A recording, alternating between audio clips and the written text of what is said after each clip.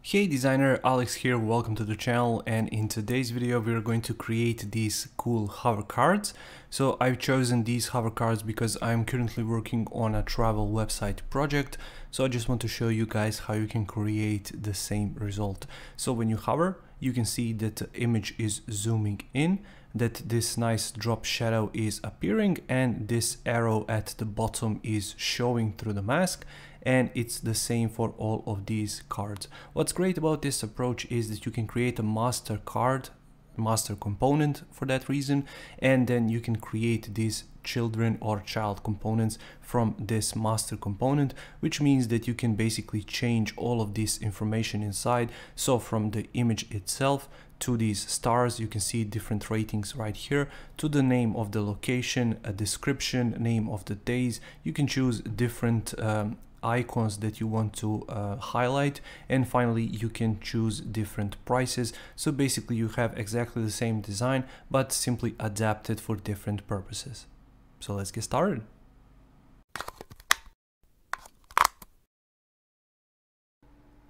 Alright, so here is the practice file we are going to start with. You can get this exact same practice file if you click the link below and join my membership. Alongside all the courses, digital design products and mentorship, you can get everything inside of that membership, so you can do that if you want to follow along.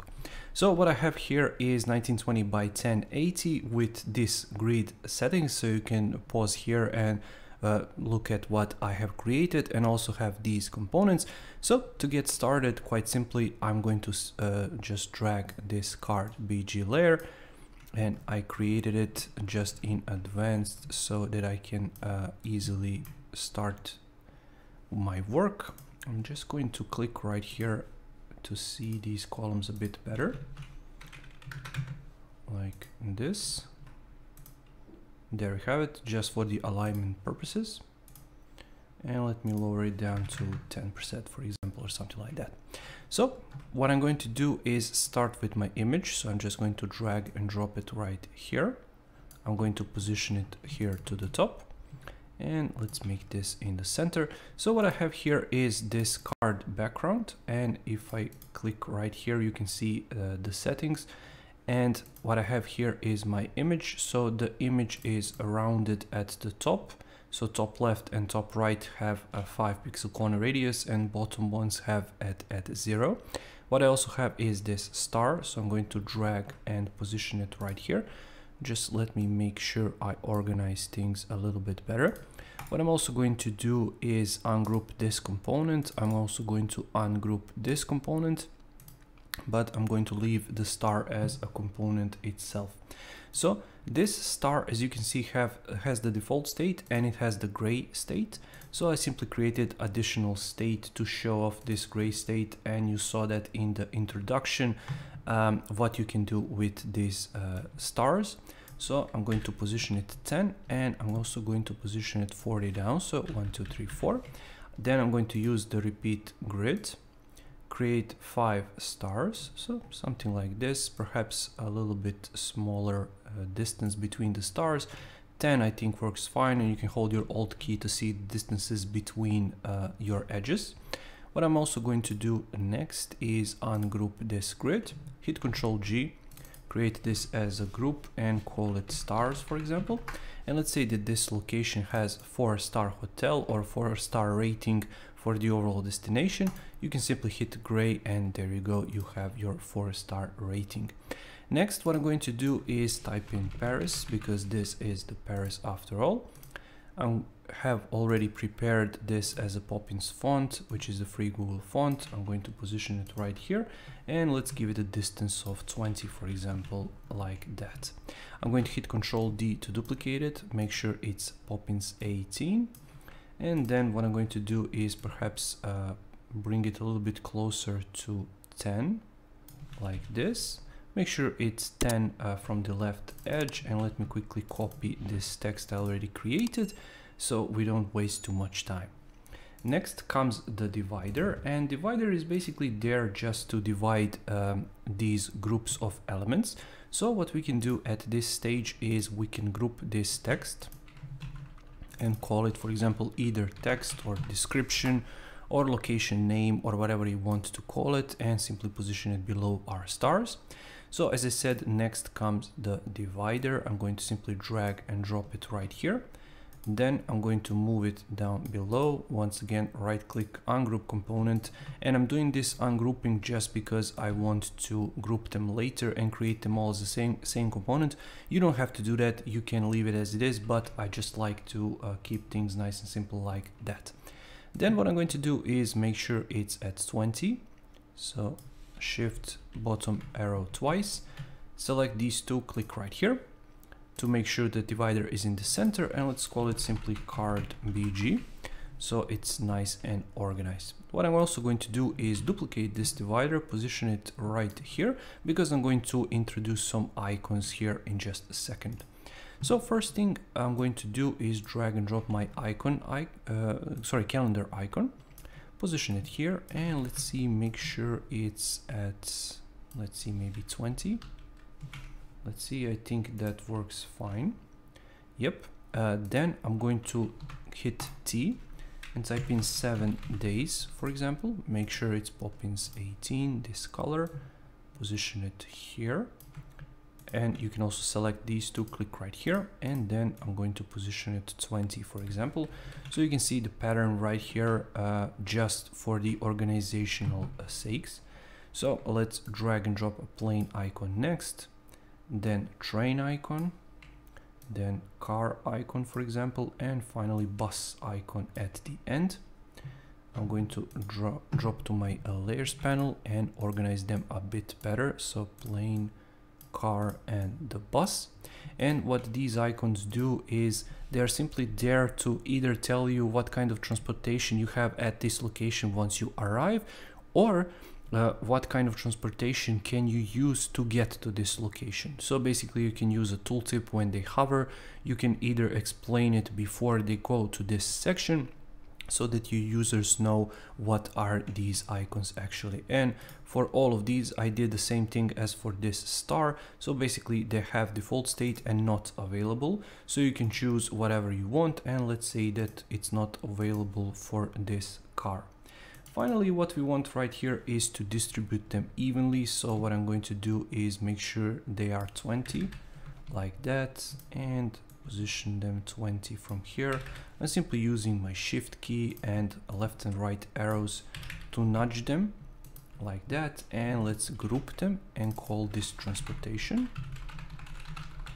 like that. And finally position it between our dividers and position this right here. I'm going to call it days, for example. Move it right here, and let's see, this is our second divider, so let's move it down. This is our first divider. And finally what we can do is group this entire section, but before we do, let's quickly move these icons to the center. We can position both of these like so. This is 20, and what I can also do is come right here and make sure it's aligned with this divider like so. And finally position this divider to be 20 as well, as you can see right here.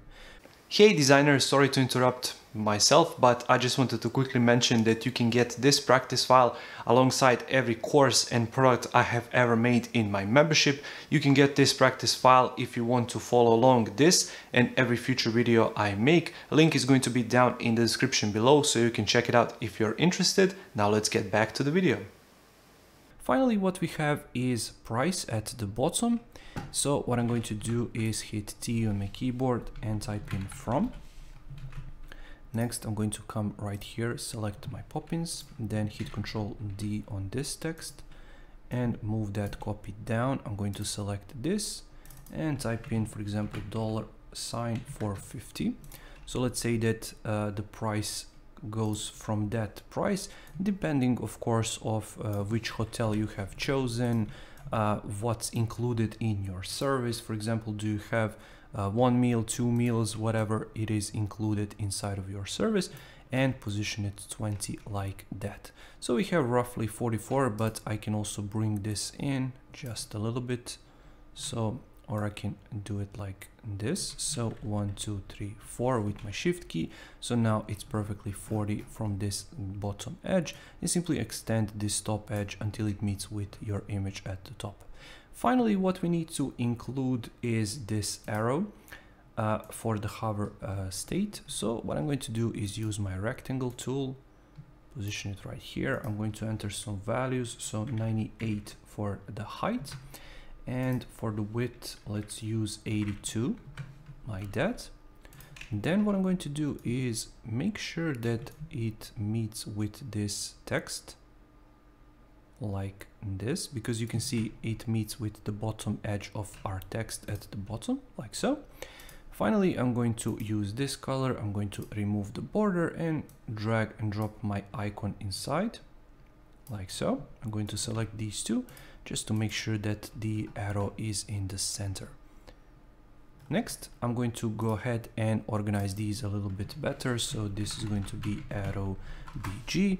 I'm going to duplicate this layer, position it at the top, call it mask, and finally group all of them and call them arrow, for example, like that. I'm going to move my arrow all the way down, and I can also group these two and call it price, like that, and position it just here. Move both of them below our second divider, and there we have it.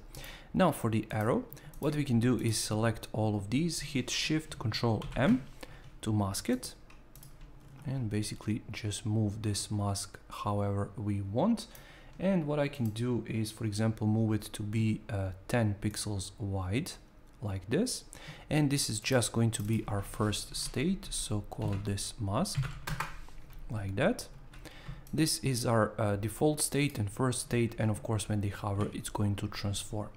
Now what you can do is basically create all sorts of different elements inside. So we have two arrows here for some reason, I don't know why. So let's remove it.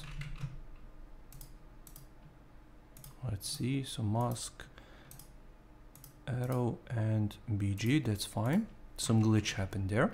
So as I said, what you can do is you can make this grouping. So I'm going to group these, so days in transportation, and I'm going to call it info, for example. And what we can do right here is create a group, call it travel card, for example, like that. And inside of that group, I can create another group, and I can include a stack. Now what the stack means, basically you can increase the distances between all of your elements. You can do it separately, or you can do it combinedly with your shift key. So when I hover and hold my shift key, I can increase the distances, and you can see that the height of my card is increasing and that the distances are increasing between each of these sections. Or you can increase or decrease distance of separate sections like this, and you can see that all of these are following. This option is fantastic for responsive resize, so make sure to consider it if you are creating stuff like this. So we can, for example, call this inner folder content, if I can spell today. So this is going to be content, and basically what you can do is click on each of these sections. So for example, you can increase the size of distance between stars and this image, or even better, what you can do is reorganize them. So for example, I want to position my text above my stars, or for example, I want to position my price and my arrow right here, this information down below. You get the idea, or you can simply position this all the way to the top. So basically it's all up to you what you want to do with this section and this element. And finally, now that our design is completed, what I actually want to do is hit Ctrl or Command K to create a component, and finally click right here, hover state, call it hover. Inside of our hover state, what we want is basically all of this to remain unchanged unless these other elements are going to change. So first things first, we have a drop shadow included right here, which is at 5% visibility. I just want to increase it a little bit to 8%, for example, so just a little bit.